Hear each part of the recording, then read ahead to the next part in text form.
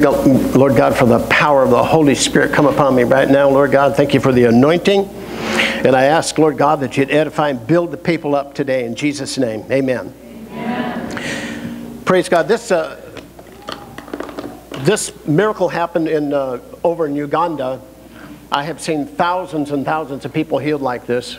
I need to get a new cameraman, though. But, when I first came into the church, I had just gotten set free from alcoholism. And, 30 years ago, I was sitting in a bar telling dirty jokes and stuff. And since then, I've been to Africa 4 times. I've been to the Philippines 30 times. I've been to India and Thailand and Nepal, and I've seen some amazing, amazing things. And it's so amazing that God could take somebody like me, wash me in the blood of Jesus Christ, fill me with the Holy Spirit, and use me for His glory. Amen? Amen. He is so amazing. Amen. It's so easy to get a miracle from God. It's so easy. I've seen thousands of miracles. We have this mindset in America that it's something difficult. If it was something difficult, I would never be able to do it.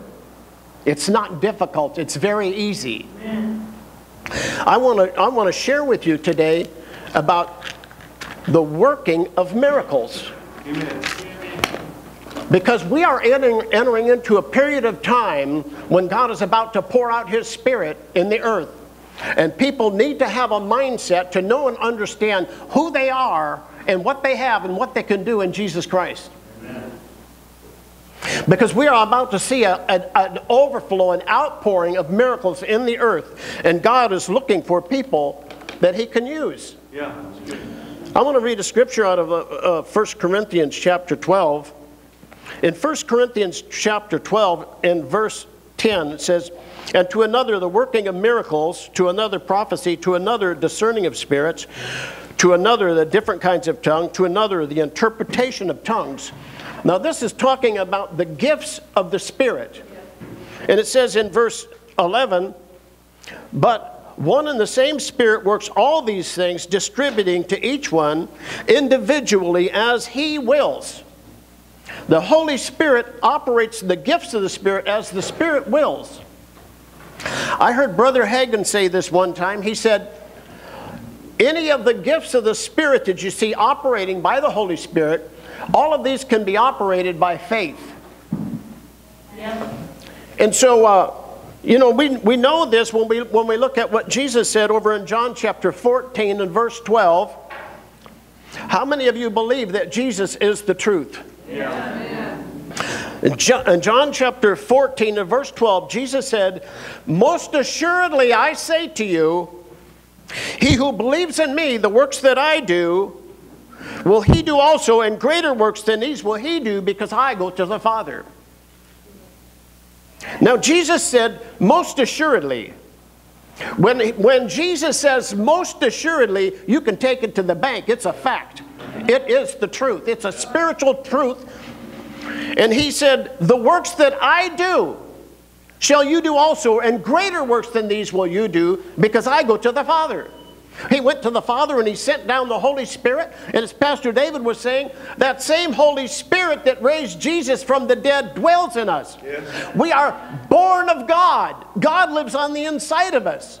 We are the temple of God, and the Holy Spirit of God lives on the inside of us. That same miracle working power that was in Jesus is in all of us. Yes. Hallelujah. And we can tap into that miracle working power by faith. Jesus is teaching us here that if we believe in Him, we can do the same works that He did and greater works than these. Yes. This is what Jesus is saying. Sure. This is not a doctrine in a lot of churches, but this is truth. Jesus is the truth. Amen. So, and another thing that I have discovered that is so amazing, in Mark chapter 9,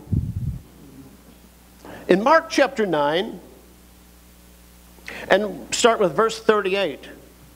"Now John answered, saying, Teacher, we saw someone who does not follow us casting out demons in your name, and we forbade him because he does not follow us.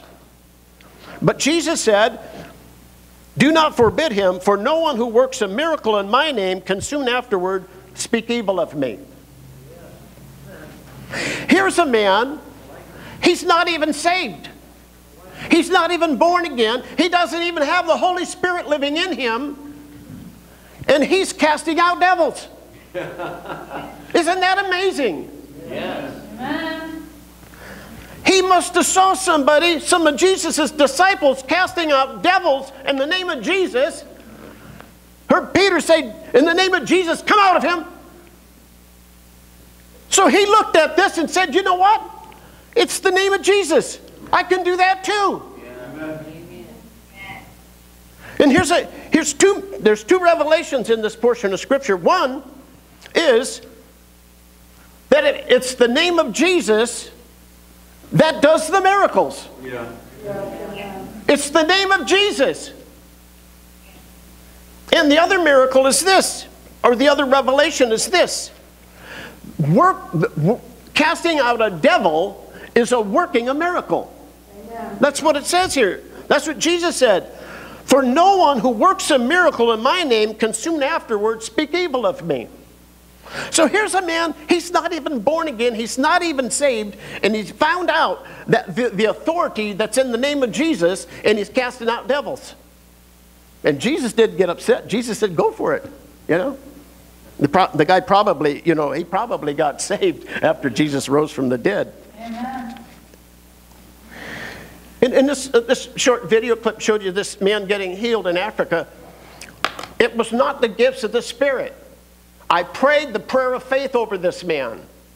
And then by faith, I tried to get him to act on it, to walk and to move and to do something. And him acting on his faith and me praying in faith and us two agreeing in prayer, a miracle took place. Amen.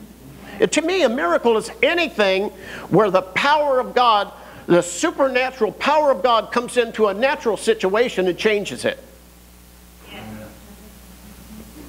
I have seen some amazing things. I prayed for this one man. He had a broken bone in his foot, and he come hopping up in the prayer line. So I prayed over him, and then nothing happened. So I told him, jump up in the air and come down on that foot. And he looks at me like, really? I said, do it. And he jumped up in the air, and I'm telling you what, God healed him before his foot touched the floor. Amen. Yeah. And this man, he just got born again. So he wasn't some faith-filled person, you know. He was just a baby Christian, just got born again. And by faith, he jumped up in the air, and a miracle took place. It wasn't the working of miracles. I've seen that. I've seen that, the working of miracles happen a lot of times, and that was not. This was the prayer of faith, praying for him. Having faith in the name of Jesus. If you have faith in the name of Jesus, you can see miracles happen. And then also, let's go over to Acts chapter 3, verse 16. And Pastor David was talking about this scripture the other day. Here's a story about the man at the gate called Beautiful, and he's a paralyzed man sitting there begging. And Peter comes up and says, silver and gold I do not have, but what I do have I give you. In the name of Jesus Christ of Nazareth, rise up and walk. And so he gets healed. So then in verse 16 he says, in his name, the name of Jesus, and through faith in that name, has made this man strong, whom you see and know. Yes, the faith which comes through him, the faith that comes through Jesus, has given him this perfect soundness in the presence of you all. And then you go back over into chapter 4. You know, the religious leaders heard about what was going on. They noticed this miracle. And so then in verse 7 it says, and when they had set them in the midst, they asked him, by what power or by what name have you done this? Then Peter, filled with the Holy Spirit, said to them, rulers of the people and elders of Israel, if we this day are judged for the good deed done this helpless man, by what means he has been made well, let it be known to you all and to all the people of Israel that by the name of Jesus Christ, whom you crucified, whom God raised from the dead, by him this man stands here before you whole.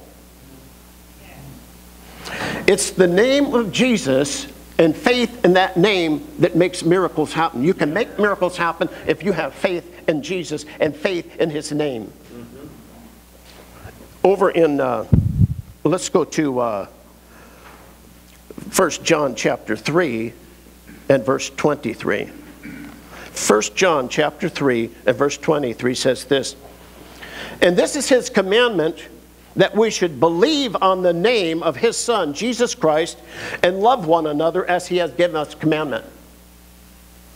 Here he commands us to believe on the name of Jesus.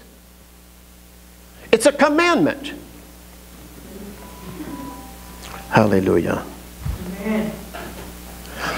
When I was up in Nepal, there was a 12-year-old girl came up in the prayer line. She's deaf and dumb.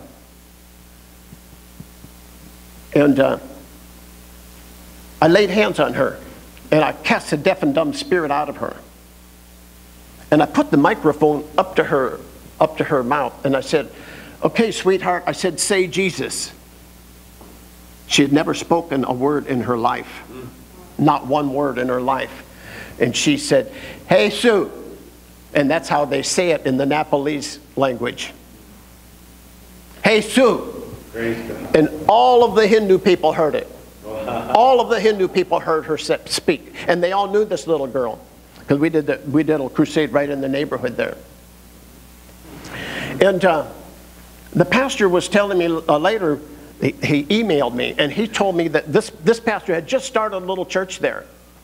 And we held that meeting. And I think over 100, maybe 200 people got healed that day. And all these Hindu people seen it. And most of the people that got healed were Hindu people. But this miracle that happened, it was not the gifts of the Spirit operating. It was me using the name of Jesus to cast this spirit out of this girl. Any Christian can do that. Yeah, that's right. If you have faith in Jesus and faith in his name, any Christian can cast out devils. But this pastor was so excited because his church just exploded. He just planted that church. He only had 20 members or so. And the next day, they had their service on the next afternoon. And the place was packed. And the pastor told me the service lasted for 4 hours. Wow. It was all people giving their testimonies. Wow. Praise God. Yeah, and the girl that was healed, her father owned the building that the pastor was leasing. And so all those Hindu people got saved. Hallelujah. Jesus was always moved with compassion. Always was moved with compassion, trying to help people. And you know, one time I was up in the northern Philippines, and I was praying for the sick. And all of a sudden, I went to pray for this lady. She had 2 or 3 physical problems. I don't remember what was wrong with her.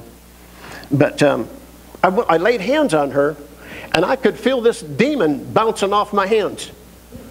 I could just feel this thing bouncing off inside of me. So I said, "In the name of Jesus Christ, you come out of her right now." And then the pastor walks up to me and he whispers in my ear, and he says, "She's the El Valario. She's the witch doctor." Oh. Yeah, she was the head witch doctor of that whole area. And I said, "Well, she just said the sinner's prayer, didn't she?" He said, "Yeah." I said, "Well, she's not a witch doctor anymore." So she got totally delivered from the devil. She got healed and set free, and praise God. Hallelujah. I've seen many, many crippled children get healed.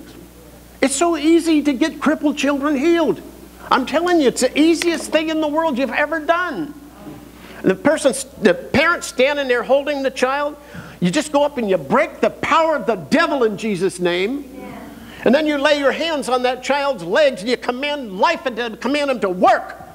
And then you tell him, put the child down and walk him. And if that parent has the faith to put that child down, that child's going to walk. Amen. I've seen that happen so many times in the Philippines and India and Nepal and Africa. Many, many times. It's the easiest thing in the world to get a crippled child healed. And it's so glorious. It's so fun. You know, if you don't enjoy being a Christian, you haven't jumped into the river yet. You got to just jump right in, go all the way. Go all the way with Jesus. Read these words and believe them and act on them. Praise God. I tell you what, he is a miracle working God. Oh, here's a good illustration. There was one old lady in this meeting. She came up in the prayer line, and I asked her, I said, what do you need prayer for? She said, when I came here, I was blind, but God opened this one eye. Wow. Hallelujah. But she said, I said, well, listen, let's pray and believe God to open up that other eye. She said, okay. So I laid my hands on her, and God opened the other eye. Now see, here's the difference. One of them was the gifts of the Spirit, which I had nothing to do with. And the other one was the prayer of faith. You see the illustration here? So whatever God does through the gifts of the Spirit, you can do through faith. Amen. If you believe in Jesus and believe in his name. Yeah. That's how miracles happen. That's what Paul said in Acts chapter 3, in Acts chapter 4. He said it's the name of Jesus and faith in that name that has made this man whole. Hallelujah. In Philippians chapter 2, in verse 8, the Bible says, and being found in the appearance as a man, he humbled himself and became obedient to the point of death, even the death of the cross. Therefore God has highly exalted him and given him a name that is above every name, that at the name of Jesus every knee should bow, of those in heaven and those on earth and those under the earth, and that every tongue should confess that Jesus Christ is Lord, to the glory of God the Father. Because he was obedient unto death, even the death of the cross, God has highly exalted him and given him a name that is above every name.